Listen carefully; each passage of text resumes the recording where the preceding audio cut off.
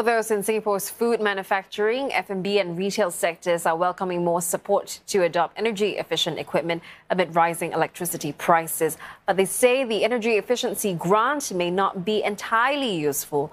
The grant, which provides small businesses up to 70% funding for pre-approved solutions, is part of a 1.5 billion Sing dollar package to curb inflation.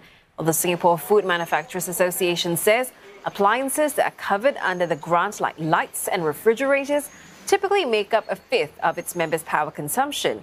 It comes even as their electricity bills have more than doubled in recent months. There are also limited energy-efficient options for manufacturing food, which makes up the bulk of the electricity use. Most of the manufacturing, the production lines are either automated or customized. So for them to switch to a more energy saving requires the total change of the whole sets of their equipment. So it takes time.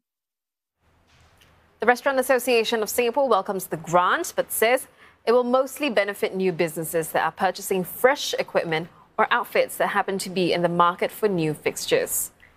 It says the funding would not benefit those whose equipment are still in good condition, adding that it is wasteful to ditch these appliances just to enjoy the grant. Well, the association is asking if the government can consider a relief package for those who have no need to switch prematurely.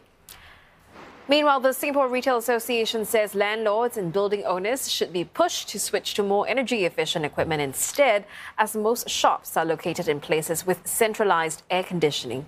The association hopes that savings can be passed on to tenants.